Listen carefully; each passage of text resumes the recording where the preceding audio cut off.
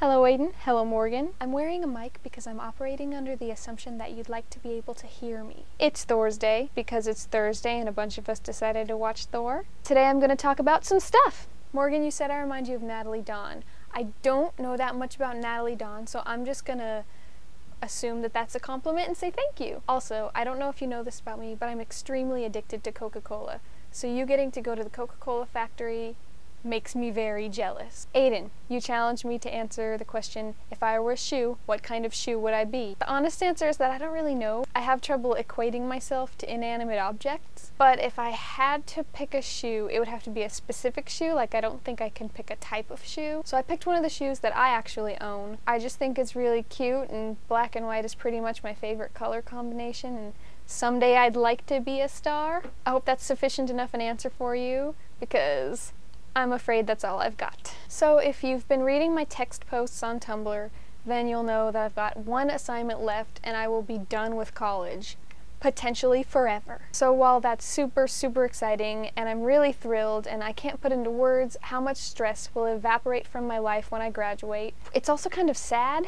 Over the past 4 years, I've really fallen in love with Eugene, all the people I've met here, and all the things that I've learned. So it's sort of sad in that sense that I'm about to lose the opportunity to learn about really anything that I'd like to find out about in a collegiate atmosphere. But that doesn't mean I'm going to stop learning, because I think life is about learning. And the cool thing about where I'm heading with my life now is that I have no idea what I'm going to be learning, whereas my whole life I've been a student and I've always had very specific goals regarding my education. So now, really, I'm just going to wing it and I have no idea where I'm going to go and what I'm going to do. That's not true. In the fall, I'm moving to LA with my brother who's going to law school there, and I'm going to try and be an actor. Because I'm doing HMC, mine died. Your HMC died? No, my camera died. Your oh, that sucks. Good luck. That's it, isn't it? Yeah, that's all.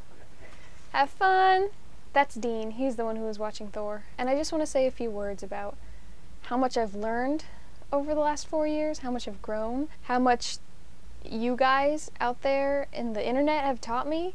I think I may have learned as much or more talking to all you people who just love the same things that I do. I might have learned more from you than I've learned from school.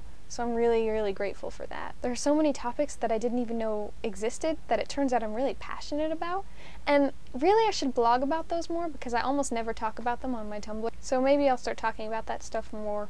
We'll see. I don't really have a plan to, but it's important to me, so it might just end up filtering through whatever I say on Tumblr. I think when I entered college, it's safe to say that I was not the person I am now. I think my personality is the same, and my desire to learn and to be involved in things that are awesome and to make creative stuff, I think that's all the same. That hasn't changed so much as it's been cultivated at college. But what I think has changed is that I'm more able to feel comfortable with being who I am and to express the fact that I am an absolute geek / nerd, whatever you want to call it. I don't really care about the label, though personally I identify myself as a geek. I've come to realize that it's cool to be smart and it's cool to be interested in things that are creative and are made well and inspire creativity in others. If a creative work inspires creativity in others,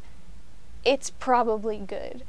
That's why I love things like OK Go and Sherlock and Doctor Who and the Abarat book series, because when I engage in that kind of thing, it makes me want to make stuff, and it makes me want to be a better, more creative person. And I think that's one of the highest compliments that you can give to an artist or a work of art, is that it makes you want to better yourself. And I'm really excited to have this platform now for the summer to just talk about things that I've been thinking about and hear you guys talk about what you think about the things that I've been thinking about, or that you've been thinking about, that we've as a collective been thinking about.